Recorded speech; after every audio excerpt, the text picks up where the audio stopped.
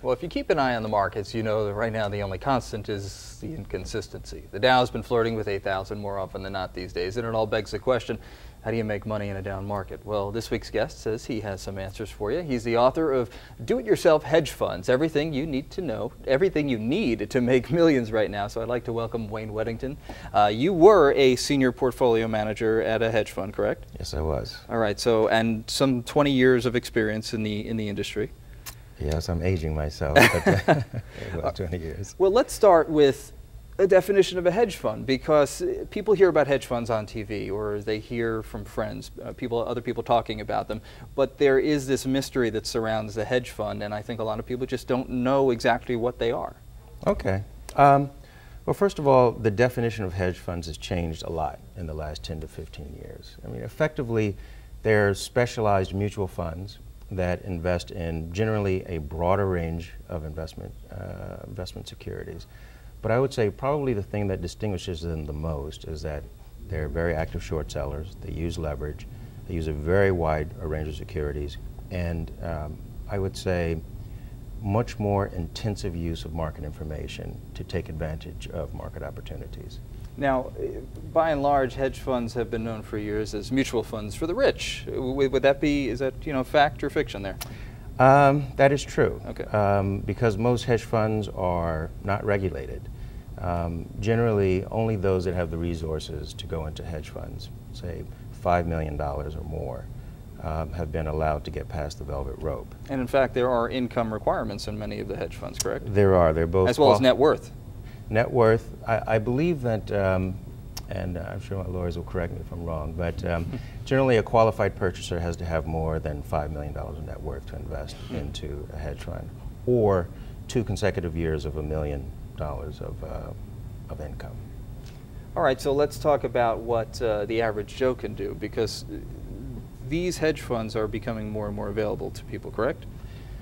Yes, in some ways, in some ways. Well, I would say that still, it is the case that hedge funds are still mostly unregulated, and for the average person, they are mostly not available as investment so they're vehicles. Still a little out of reach. Definitely, and for most people and their portfolios, I think that's the right decision. Nonetheless, there are many techniques that are used and employed by hedge funds that can now be employed for the individual investor. Of the individual investor, of course. All right, now a hedge fund is different than hedging, because were you to hedge, you would be trying to minimize your risk, whereas in a hedge fund, you are typically taking larger risks. So how do you kind of explain that to the individual and the average investor to get them to?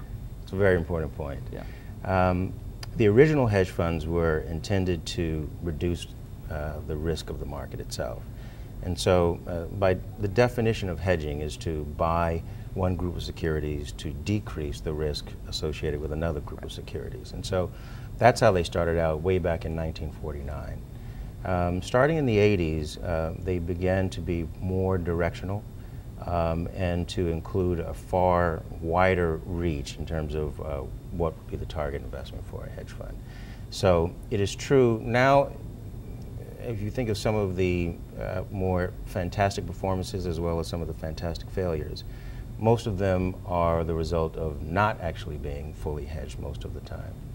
All right, so let's start with some advice for people who are thinking about trying to take let's make up a word, a hedge fund-esque strategy to their own personal investments. What would be some successful hedge fund strategy advice that you could offer? Well, the first thing I do, one of the things I do describe in the book is, as I said, there are 2, I would say, distinguishing features of hedge funds. One is short selling, and the other is using leverage. Now, short selling is important, not necessarily as a naked opportunity, but actually employing hedges in your own portfolio. Let me give you an example. If within a sector you liked a particular stock, but you didn't want single exposure to that sector, you might short sell something against it. Mm-hmm. If you like Google, you might short Yahoo against it. And if you look at the spread between those 2 securities, those can generate a return that wouldn't equal exactly the same if you were just long Google, but it does also eliminate some of the risk of that sector. So I would think, especially in this market looking forward, and given the volatility that's in the market, you should always think of not only the opportunities, but how can I reduce my exposure to the risk that the opportunities I've identified may not perform for me. Is now a good time for people to start experimenting a little bit with their investment strategy, or should they stick with what they know right now? Well, I think it's essential. I get a lot of questions like, should I sell out of this market? Should I liquidate my portfolios? I'm down 50, 60%. And what I answer them is that, first of all, it really is an opportunity. The time to sell would have been 6 months ago. Sure. So if you have a portfolio and you're looking at, as I know many people are, looking at their 401ks and they say, this is way down, what do I do?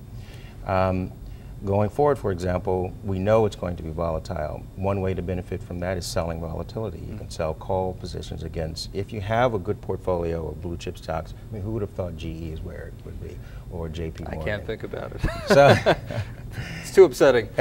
So one way to take advantage, for example, of the current market is actually to sell volatility against your existing positions.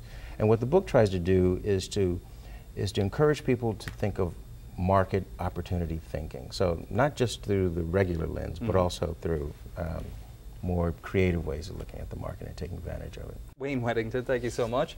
And if you have any questions or comments about anything in today's interview, please send them to me at itsyourmoney@news12.com. It's Your Money. Be right back right after this.